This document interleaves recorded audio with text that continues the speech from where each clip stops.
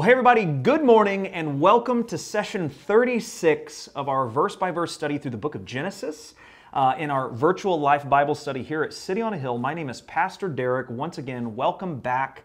If you're new here, if you're a guest with us here this morning, welcome in for the first time. Glad to have you here. Drop a comment below and let us know who you are, how you heard about us. If you're a church member, then still drop a comment and just say hi. Would love to know that you're tuning in now. We are continuing our study today in the Joseph narrative, and there are some things this morning that I think are really interesting that actually have nothing to do with Joseph. Most of this story and most of the study this morning, you're going to find out, has actually everything to do with either Pharaoh or Jacob, who is also now called Israel. So the story begins this morning in chapter 45, I believe. I don't have my notes in front of me this morning, but they are in the study guide linked in the description below. So if you don't have that in front of you, it would be helpful, I think, to go there and download it. It's a PDF. You can keep it on your screen or on your phone while you're watching this, or vice versa. Print it out is always helpful as well. There's a spot on there. For those of you who haven't done the study guides, there's 4 days of study. Two questions a day, and so it helps you work verse by verse through the passages that we're covering. But the story begins today with Joseph, the news of Joseph's brother reaching Pharaoh.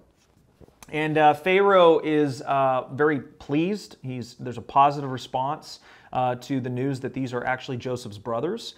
And he offers Joseph a large amount of wealth and resources, Egyptian wagons that were far better built than what the Hebrew Jacobites had, or the Israelites at this point had, to go back with these carts, with all of this livestock, with all of these resources, to take Jacob and his entire household, the house of Jacob, which means not only his sons, but his sons' wives, all of their children, all of the servants and their households. I mean, this would have been a large number of people, well over probably 100 people. 70, I think, 66 is what the text says, came into Egypt just from the household. That's just Jacob's sons, wives, and children. So children and grandchildren, if you will.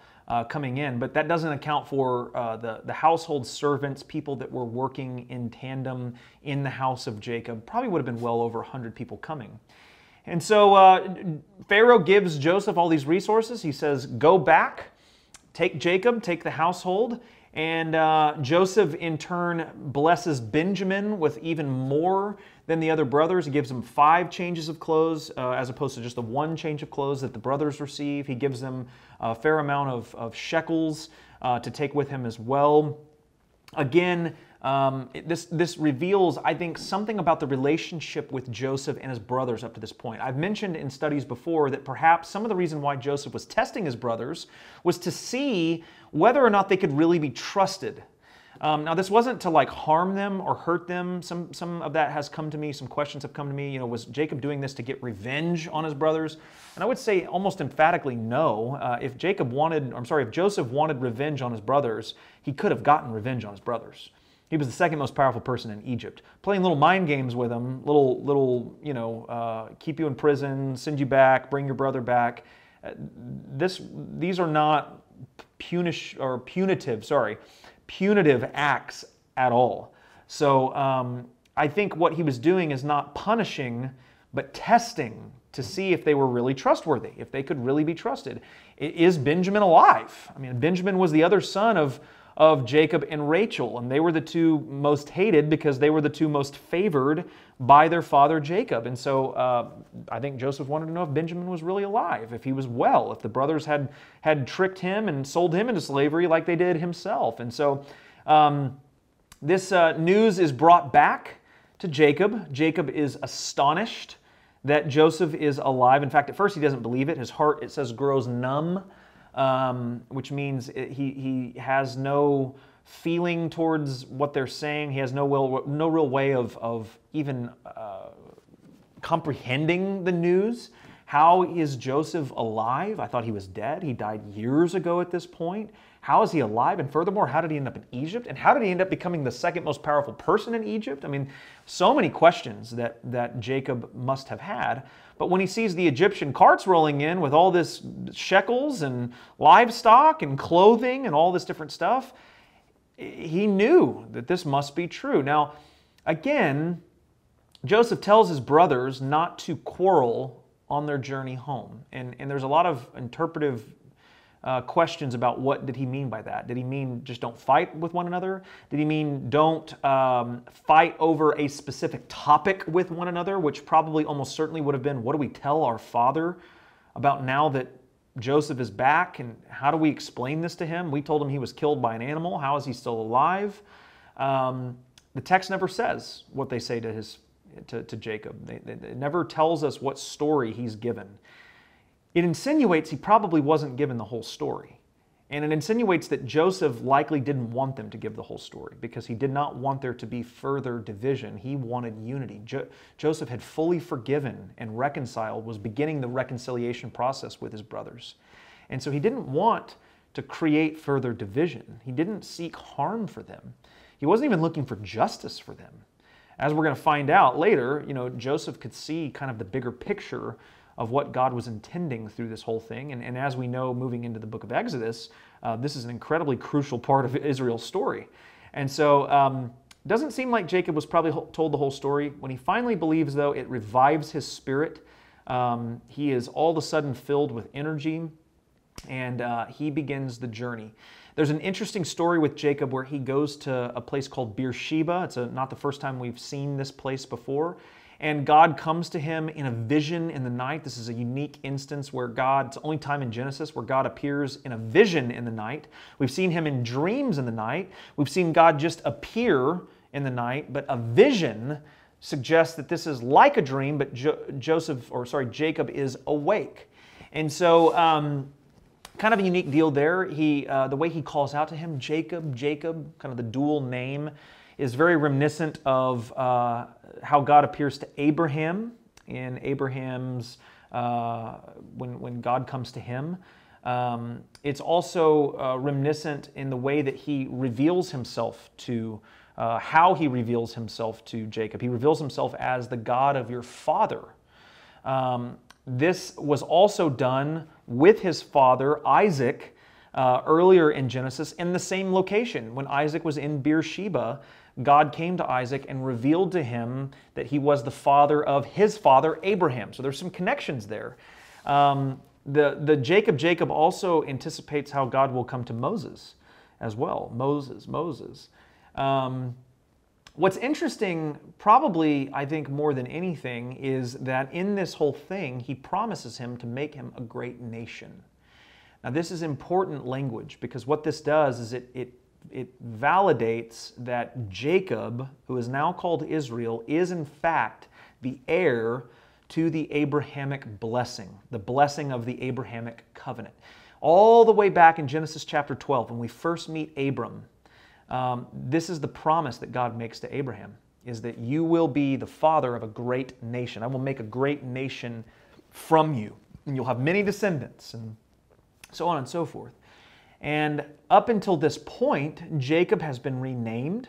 He's called Israel now because he has striven with God and prevailed. And God has certainly blessed him and done a lot of things with Jacob that you would expect him to do with the heir of the Abrahamic covenant. But now in this passage, we see God promising him the blessing of the Abrahamic covenant. And it certainly is a promise that comes to fruition because right after that, we get a genealogy of those who come with Jacob into Egypt.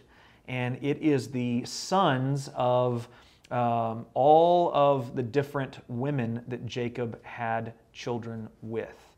And so he starts with Leah, who has the most offspring, and then Zilpah, and then you get Rachel, and then Bilhah. And it gives the list of sons and their sons and the people that go down generationally up to, I think, just grandsons. I don't think it gets to great-grandsons. I don't remember off the top of my head. But 66 people in total. And what you're going to find out is that in these sons that come from Jacob, these are the 12 tribes of Israel.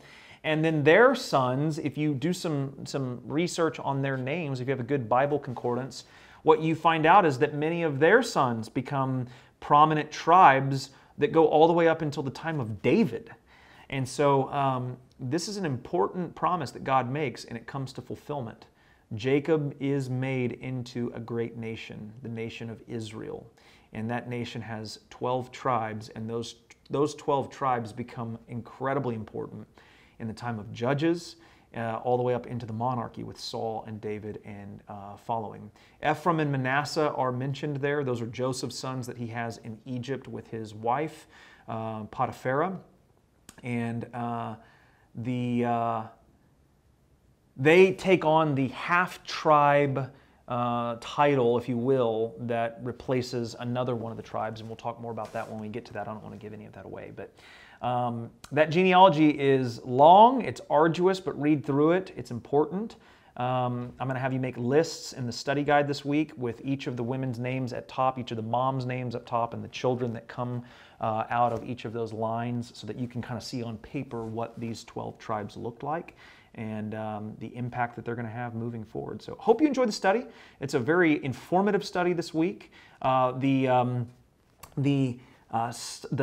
group discussion, is on gratitude and the impact, the importance of gratitude. We learned that Pharaoh blesses Joseph and his brothers and his whole family, gives them the choice land in Egypt to come and live on forever. A very unusual thing for a monarch to do.